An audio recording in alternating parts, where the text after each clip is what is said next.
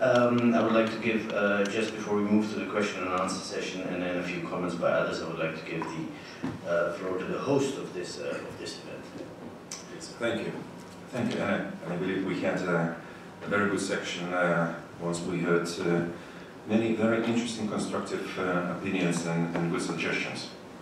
You know what I miss most in numerous discussions about Afghanistan here in the House, as well as the invitees from outside. I mean, there is no lack of criticism, and we accept this. We are not afraid of this. I mean, this House is really based on a multi-opinion approach. But, I mean, very often, I mean, there is no bridge from criticism to some constructive proposals. And what do I mean? I mean, we need some good plans, maps. How to advance constructive criticism and good proposals towards something. If we think that we have changed the situation on the ground, even after our great session, doing nothing, with kind of follow-up, approaching, changing decisions, approaching decision makers, so then we are wrong. And you know, I mean, it can be like many times attack on some positions and then withdrawing to the previous positions. I mean, it doesn't change the scenery. So we have to understand, completely agreeing that we have to think about long-term vision, but we have to base our actions sometimes on short-term and medium-term.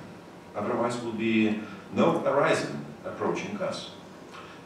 How to make this? I mean, how to bring very diverse, very competent and good-willing Afghan exile community, locally based experts, I mean, to the table with the proposal to come up with hopefully one plan. Imagine we have two plans. Which one to take? Again, it will be a basis for disagreement. So, I mean, ultimately, we should come up with, let's say, one plan which probably doesn't satisfy all.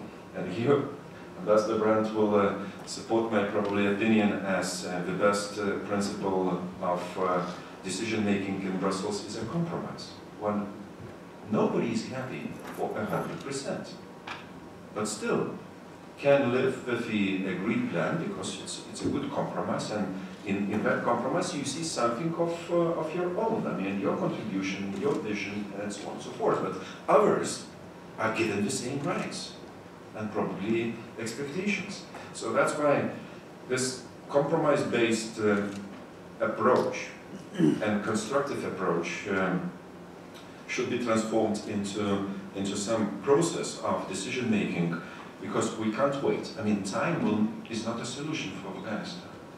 I agree. We have watches, and many people in Afghanistan have time, not necessarily best of them, but I mean, time itself is not a solution. It's just postponement. In a year time, we are back into this room, and we might face much of the same. Secondly, you know, I mean, for a very long time, the European Union was the biggest donor for Afghanistan, and we knew exactly why do we do this. Far biggest, and I don't include the donations from the member states. If we take donations from the member states, I mean, we are a world leader in assisting Afghanistan.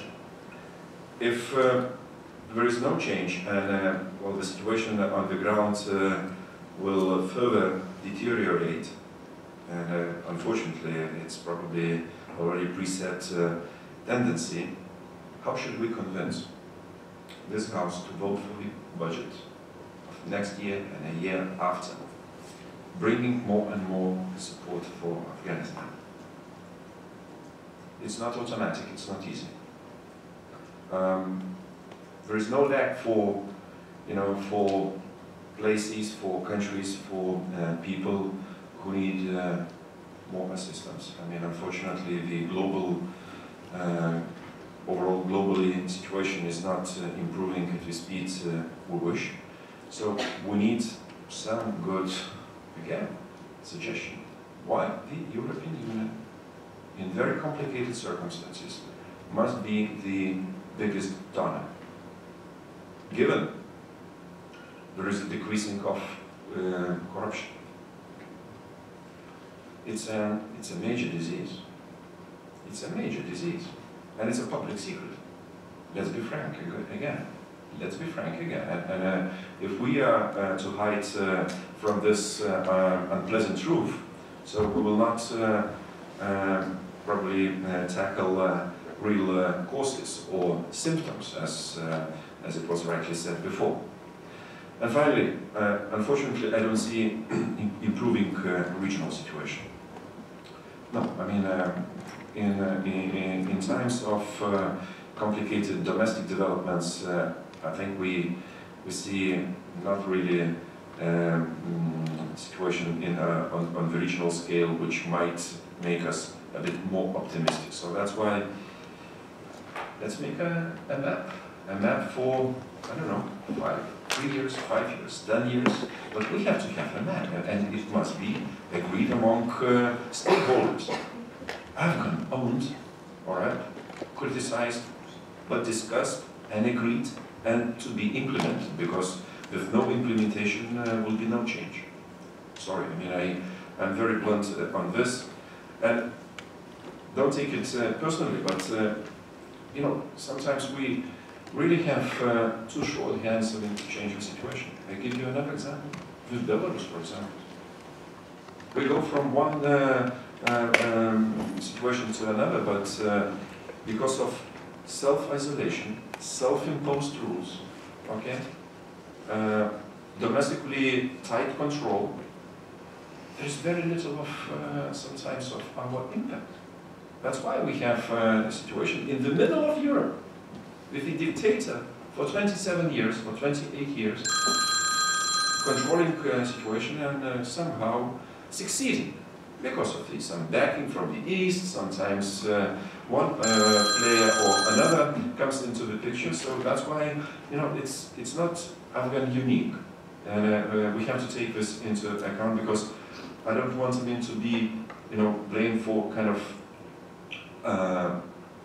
our policy line as we make experiments with Afghanistan. No, I mean, we should refrain from this, and we have to refuse that.